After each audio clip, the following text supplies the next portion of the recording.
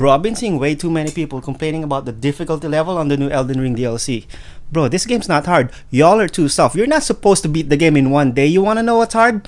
Battletoads, Earthworm Jim, Lion King, anyone who ever grew up playing those games, childhood trauma. This is a walk in the park, and I'll show you. This, level 217. This is the first time I'm going into this boss fight. First time, DLC, watch this.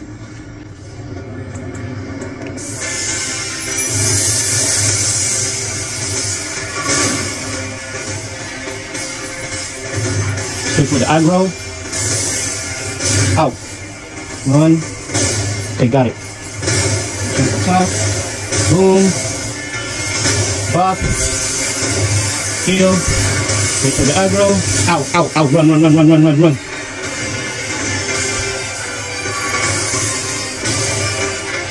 Boom.